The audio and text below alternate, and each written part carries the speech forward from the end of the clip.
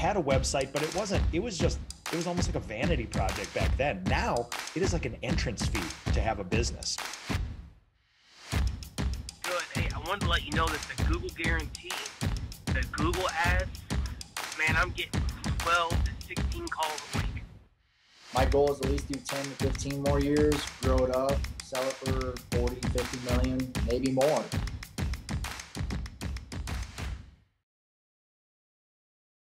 Today is January 27th, 2023, and my guest is John Olson. John is the owner and founder of J&J Power Washing, a top power washing company in Illinois. The company is one of the top performing power washing companies I've ever seen, with, as of this recording, 229 Google reviews and a 5.0 star rating. Firstly, congratulations on the success to this point. And secondly, John, welcome to Titan Talks. Thanks, man. I appreciate it. First question, I want to start with how you got here. Let's go back, all the way back. How'd you get started as a power washer? Maybe you could offer an origin story. Yeah. So, it's funny. I'm not often used to talking about my own self here. I've got so many kids and the wife and everything that, I'm always catering to them, which is a good thing. But yeah. So, I wanted to kind of start out by saying, I've got a colorful past, and it doesn't define who I am, but it definitely has brought me to this moment and has given me the drive. I can't talk about now without talking about then, so I just wanted to say that up front, that it doesn't make who I am at all, but it has given me I don't know what it is, the determination, I guess, to do what I'm doing, and to be successful at it, because there is no other option. I guess there was no plan B. If I was going to talk to somebody about starting a business, for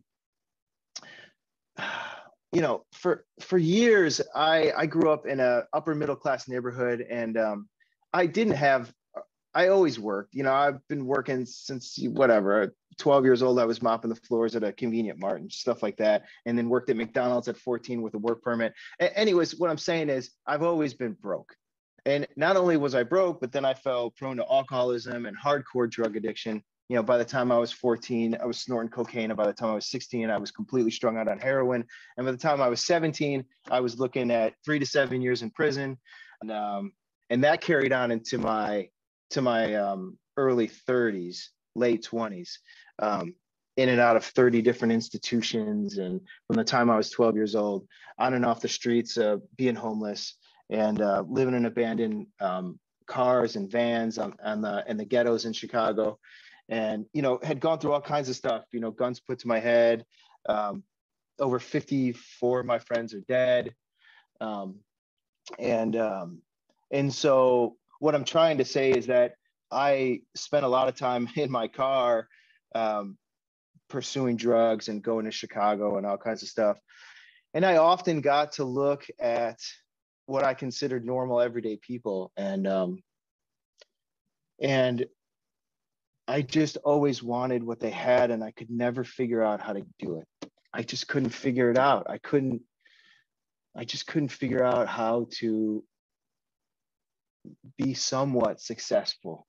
Why I said all that is because I tried to start 4 different painting companies before I started this company. Wow. So yeah, and a lot of people, and I'm guilty of this too, but a lot of people see the end result, and I've had some of my friends who I tried to help get sober, and they would always say, "Oh, I want what you got. I want what you have. You have a home and 2 cars and kids and health and all of this kind of stuff." But that's not the beginning. The beginning is hard. I guess what I'm saying is I got to this point by failing a bunch. I failed. And then I made it. And then now I made it, so if there's anybody listening, this is the 5th company I started, so. I don't know how many will listen. We don't have stats on that yet, but I assure you, many of the people who will are thinking about starting companies, whether it's their first or their third or their ninth. And I hope that that's a story of inspiration for them. So it sounds like you didn't always want to, well, you didn't always want to be a power washer. There were attempts to be a painter, maybe attempts at other things. When did it click for you that power washing was going to be the path to success? I know the day it clicked, but it was so, it's not like, yeah, it clicked. Like one day I was like, okay, this is what we're doing, you know? And I came home to my wife, I threw the cash on the table and I said, this is what we're doing. This is the name of our company. This is where we're going to do from now on. But, you know, for 20 years prior to that, I've been watching. I've been working for painters. I've been working for painting companies. I've been watching the bosses. I watch how they interact with people. And I constantly thought to myself, I can do what they're doing. I can do that. You know, I can do it. I knew I could do it. It just was a matter of starting it, getting your name out there and doing all that other kind of stuff. But I knew I could do it. But for 20 years, I've been watching, I've been waiting, and I've been looking, you know, for opportunities. I had some specific things, you know, I kind of wanted to work by myself. I didn't want to have a lot of employees. If my company grew enough to where I needed a bunch of employees, I would be okay with that. But I wanted to be able to sustain my family with an income without having to depend on employees right away. So, yeah, like I said, I was a painter. And I was painting the exterior of this guy's house. And like I said, I was always looking and I was always waiting and the wheels were always spinning about how I was going to get to this next level, because I was stuck. I was stuck making $1,000 to $1,500 a week, working, you know, 10-hour days for the last 20 years, you know, and I was stuck and I didn't like it. You know, I'm a very free spirit and I'm a smart person. I'm just not smart when it comes to, you know, I don't have the college education and all that kind of stuff, but I knew I was intelligent. And so if I could just start a company, I knew that I could do it. You know, I felt like I needed help. I was always waiting for somebody to come and tap me on the shoulder and say, hey, you'd be great for this company, you know? And it just, you know, I at some point, you know, I think I was 35 or 36. At some point you realize that that's not going to come. You know, and that dad isn't going to come and help me and mom isn't going to come and help me. And there's nobody that's going to come and help me. And so anyways, all I'm saying is I used to power wash homes before I would paint them. So in my life, I view every person that I come in contact with as a teacher. So people can either teach me one of two things. They can either teach me what I don't want to do or what I do want to do. And so every person I come in contact with, I can get something from. And so I pull something from everybody. And so I started a painting company, my fourth painting company, and I put gutter cleaning on the end of it. So it was J&J painting and gutter cleaning. Oh. I had that. Yeah. Now I got that advice from my cousin who said, hey, Jay, trust me, put gutter cleaning on the end of your name. And I knew nothing about it, but I was willing to try anything. So I said, sure. So anyways, I was painting on my fourth company, still broke, still struggling, still didn't know how I was going to make anything out of anything, especially with the 7 felonies I had, or I don't even know how many I had, and no education and all that kind of stuff. I had no idea how I was going to make this work. And so I'm at a house, I'm painting it, it's outside. He asked me, he says, could you power wash it? I said, sure. So I used to, I charge a certain amount to power wash. And I got it done in 4 hours. And then the neighbor that same day said, hey, can you clean my gutters? And I said, sure. I don't even know what to charge him, but I was like, 150. And he goes, 125. I said, sure. So between the power washing and the gutter cleaning, I made $550. And I made that in about 4 hours. Painting, it normally took me at least 2 days to make that. And I made it in 4 hours. So that was it. That was it. I was right there, right then and there. I said, okay, this is what we're going to do, you know. So that was day 1. Tell me a little bit about day 50, day 100. Did you have to go through training or did you teach yourself? What was it like? So one of the things I've learned as I've gotten sober is that or once I had a clear head, that I was able to, I learned through watching. So I learned through video. I can't read. I'm a shitty reader. The only thing I read is Proverbs, and that's it, and those are short. Thing to read, though. That's No, not it's a bad not. start, John. Right, and I read the good book, so so yeah, so I learned through video, and I'm a hands-on type of person, and so I started learning through the videos. What I'm trying to say is I watched videos to learn, and I realized that I learned that way because I first approached my focus when I was painting. I watched YouTube to figure out how to change my diet because I was overweight. I was like 250. This is when I was boozing hard, tons of cocaine, heroin, girls, everything. I mean, it was just off the charts. I just realized that I couldn't protect my children if I couldn't run a quarter mile, and this is once I got sober. So anyways, I started watching YouTube, and I learned a shit ton about diet and health and exercise. And I did that for like 18 months. So I learned that I'm a visual learner through YouTube. And so when it was time to do the power washing, I went right to YouTube. I try to remain teachable to what's around me. And I try to put my ego aside. And that's how I've gotten ahead in life. That's how I've become successful is by listening to the people around me and by taking little things from every person. And when I mean surround myself, I could subscribe to a few people on YouTube that are my mentors. Who would you say has been the biggest influence on your work? Can you single out one or two people?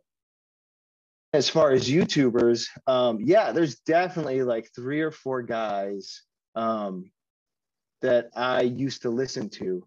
I'm trying to think of their names. I don't know if I could think of them right now, but they're the biggest house washing guys out there. Okay. So if you go on YouTube and you go to house washing, and I think one of them was Big Jason.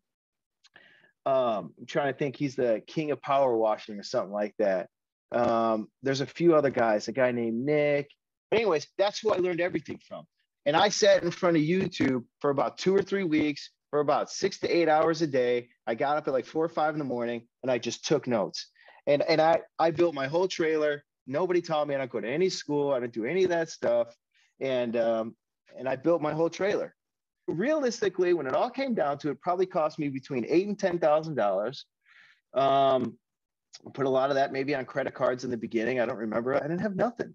I didn't have anything. I had determination, and I had a family I needed to provide for, and I had hope for the future. And I was sick of where I was at.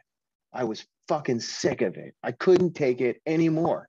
And I'm sure there's other people that feel that way, but I can't do it. I can't do it anymore. I want to run the show. I want to be in charge. I want to make the calls. Let's get into your business today. How many employees do you have working with you? How many jobs on the schedule? Let's hear about what you got going on today. Okay, when I go to buy something, what do I look for, right? First thing I look for is reviews. Okay. Second thing I look for is good online presence in multiple places, right? Yep. And then, Yep. the third, yeah, right. If there's not a review, I'm not buying. Right. That's right. Right. And if there's 10 reviews, I'm still probably out. You need a lot, because I know how it goes, right? I'm from the streets, dude. So what I've done, and the website has to be good. And that's where you guys came in. The website is, it's the best one out. It's the best website that I've seen, hands down. And I go through all my competitors. I look at their websites and everything. So what I'm trying to say is that I don't have any employees, man. Right now, I use one guy.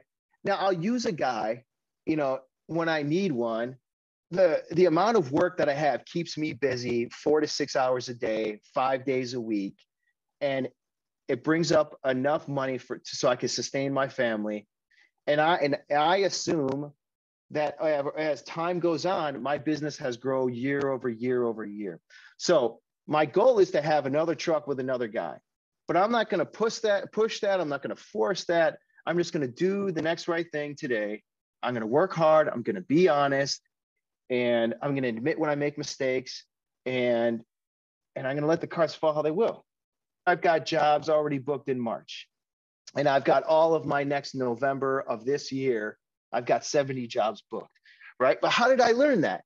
I learned that. Let's dig into that. So I want to hear, what are the most important metrics for your business? Just curious if you keep track of things like, number of customers that you have today versus last year. Yeah. Number of Google reviews maybe that you have today versus stuff like that you keep track of and want to see climbing. Yeah, so I keep track of all that, right? I keep track of my Google reviews, my Facebook reviews, and I keep all my own books. I'm my own accountant, and then I go to an accountant once a year, but I keep all my books, all my write-offs, all that stuff. And I keep all my client lists on my phone.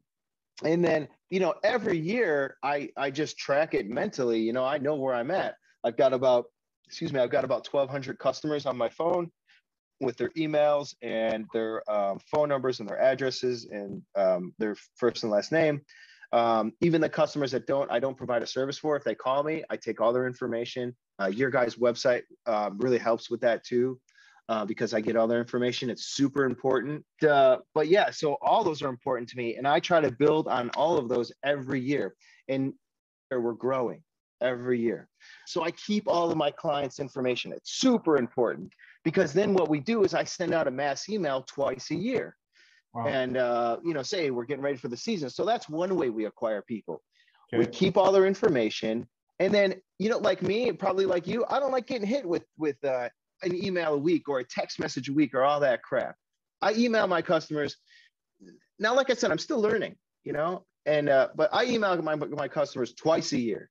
That's it. Just a little reminder, a picture of the family. How you doing? It's that time of the season again. Reach out to us if you'd like to do an appointment. The other 3 ways, or 4 ways, I should say now, is yard signs.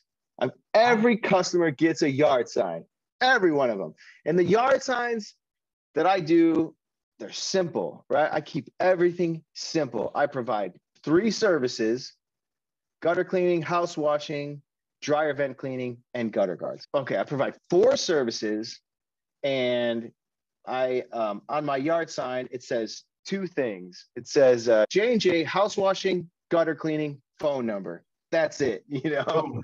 Boom. Yeah, yep. Boom. And everybody gets a sign. I ask every customer. And then I say, and I've learned all this from listening to other people. So none of the things that I come up with are original, And when I ask the customer, I says, hey, would you mind if I put a yard sign in your yard? You could throw it away at the next garbage day. Each yard sign costs me $8.50. So, and then the other way that we get customers is Facebook advertising, Google advertising, and then we do the free advertising on Facebook. My wife does that 2 or 3 times a week on all the what's happenings. We're in about 30 what's happenings. We post on all of them systematically. So that's how we bring customers in. And then another thing I do, I text somebody when I'm on my way to their house, and then I show up at that time. And then when I go to their house, I'm polite, I explain everything. And then I realize that their dollar that they're giving me is just as important as my dollar that I give to somebody else. So even if I pull up to a $500,000 house, their dollar is just as valuable to them as my dollar is to me. That's great. That's really great. Yeah. So I'd love to hear, let's say you win the project of your dreams, right? Some great big customer sees one of these yard signs, has a huge house, huge project. They give you a call, John, I need your help. I'd love to hear about your process. How do you get prepared for the job? Walk me through what steps you take to ensure the highest possible quality finish. What do you do? Okay. So to me, I guess when you're saying that, I'm thinking of like, a 20 building apartment complex or something like that. Those are always pretty high paying jobs, pretty profitable. They're a pain in the ass, but hey, you get, whatever. So what I do is I break things down by how many days it's going to take me. And then I break that down into obviously, money that I want to make. And then I always figure, if I get this job, I want to be happy when I'm driving to it. So this is the number, and I'm only willing to go down to this much. So I already know all that stuff before I present everything. And then what else do I do to get prepared? You know, the cost and everything, again, to me comes, you know, I don't know what it is with people sometimes. Oh, well, business is business. I'm honest. I tell people up front, this is what it is. This is why it's that much. I lay it on the table, you know, and that's it. And honestly, a lot of people seem to respect that. People aren't stupid. They know when you're bullshitting them. I mean, it's just, people aren't stupid. There's so many scammers these days. I said in the beginning, I think we have a lot of pros out there who are thinking about starting their own business. Maybe thinking about, you know, should I jump in? Should I not? Who are listening to this, hearing what you have to say, thinking about it. What advice would you offer to the pros just starting out or just thinking about starting a business? I can tell you my experience. So you just want to think realistic. You know, what do you want? You know, you gotta just be honest with yourself. Do I want to climb ladders? You know, if you want to start a house washing business, are you okay with getting covered with bleach all the time?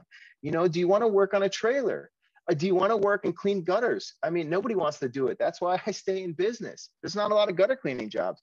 You know, can I save enough money to get through the winter? If you're going to start a house washing business, you better be able to save to get through the winter. And I got to tell you guys, I have to personally save $30,000 to get through 3 months.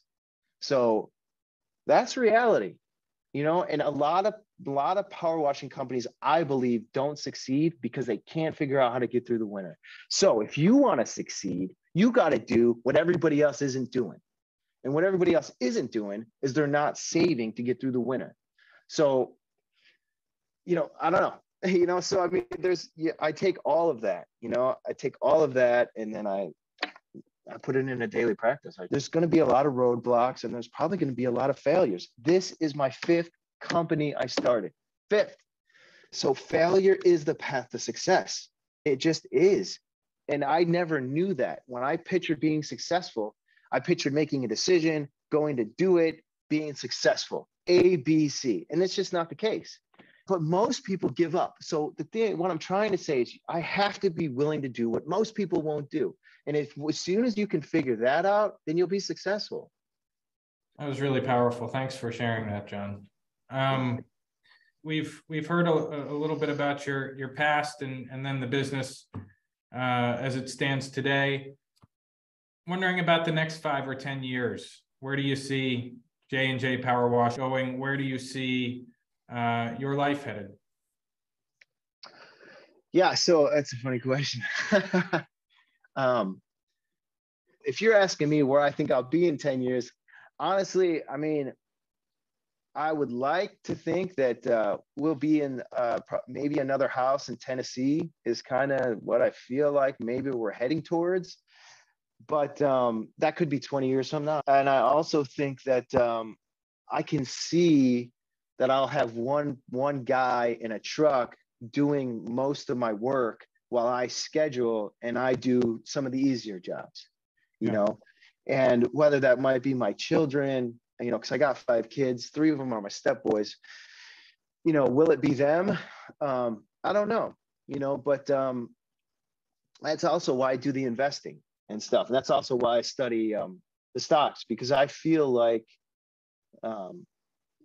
that's part of what I need to do to get me to those dreams that God gave me. And even though I failed, you know, when we first started with crypto, I turned 30,000 into 200,000. And then from that 200,000, I lost it. I lost it, all of it. 18 months from there, I lost all of it, you know, and it was so hard to deal with. So, but anyways, with my company, what I see is, to me, I feel like the turtle wins the race, because I've seen other companies try to get too big, too quick. They get in too much debt. They don't want to do any of the work. Their ego gets in the way. They don't listen to anybody around them, and they end up broke and in debt and working for somebody else, all because they wouldn't listen to people around them. And they thought they knew it all. And they get all these big business loans and they're the boss and this and that. And so Turtle wins the race. The turtle. that's wins. right. There's a lot of noise out there in the world. You know, I'm an open book and I am who I am. I'm not ashamed of who I am anymore. And so, you know, I'm just saying I'm 100% being honest about everything, you know. Well, John, thank you so much for taking the time, for coming on Titan Talks and sharing your story. It's an inspiration to me to hear your story. And so I thank you for sharing it. And I know all of our listeners are going to really, really enjoy this one. So thank you. Sure, man. I really appreciate you.